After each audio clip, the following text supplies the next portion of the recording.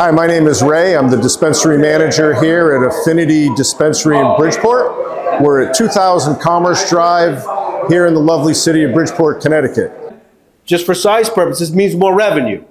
And more revenue is shared with us as a host community in the percentage you talked about. I don't know what that means, but it's more money and more jobs in a great way for residents of the city of Bridgeport. And that breaks down, tonight he's going to talk about it, the Cannabis Trust Fund and how that goes to, with the focus, many of the organizations you touched on, nonprofit organizations can benefit from that, neighborhood improvement, quality of life. Part of the state social equity plan was that these dollars were supposed to be reinvested into the community, into youth service programs, and to ensuring that quality of life issues like facades and streetscapes and streets were fixed in the neighborhood. This is a reinvestment. So this fund will be part of the city of Bridgeport. The council will be speaking on this invoice.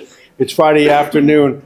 I ate some of the brownies over there, so we'll see how the rest of the day goes. But if not, you're in charge. Scott's district. Come on up, Scott. I didn't have any brownies. Neither did I.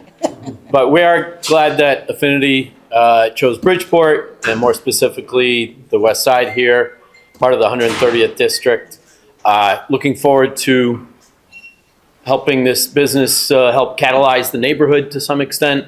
We're Connecticut's first superstore serving both medical and adult use patients. We're happy to announce that 3% of the sales tax that we collect is going directly to the city to targeted initiatives, and we're thrilled to be part of it.